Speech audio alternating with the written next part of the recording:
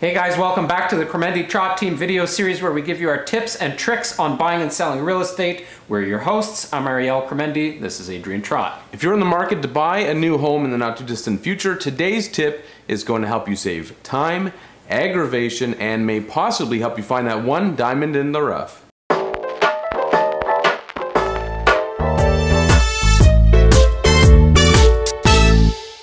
With today's technology, you can pretty much buy anything online from the comfort of your home wearing your pajamas. However, when looking at homes, we always encourage our clients to get out and look at them in person.